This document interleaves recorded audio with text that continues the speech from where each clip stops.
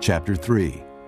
After this, Job opened his mouth and cursed the day of his birth. He said, May the day of my birth perish, and the night it was said a boy is born. That day, may it turn to darkness.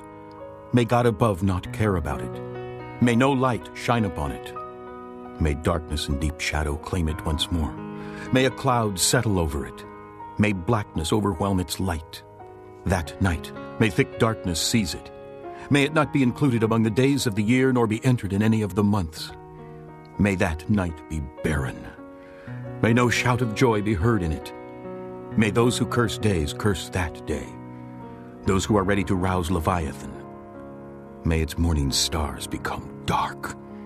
May it wait for daylight in vain and not see the first rays of dawn, for it did not shut the doors of the womb on me to hide trouble from my eyes.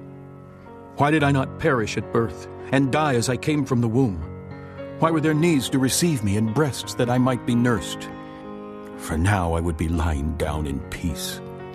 I would be asleep and at rest with kings and counselors of the earth, who built for themselves places now lying in ruins, with rulers who had gold, who filled their houses with silver.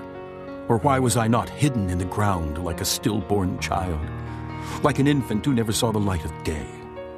There the wicked cease from turmoil, and there the weary are at rest. Captives also enjoy their ease. They no longer hear the slave drivers shout.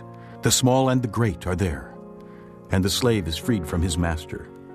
Why is light given to those in misery, and life to the bitter of soul, to those who long for death that does not come, who search for it more than for hidden treasure, who are filled with gladness and rejoice when they reach the grave? Why is life given to a man whose way is hidden, whom God has hedged in? For sighing comes to me instead of food. My groans pour out like water. What I feared has come upon me. What I dreaded has happened to me. I have no peace, no quietness. I have no rest, but only turmoil.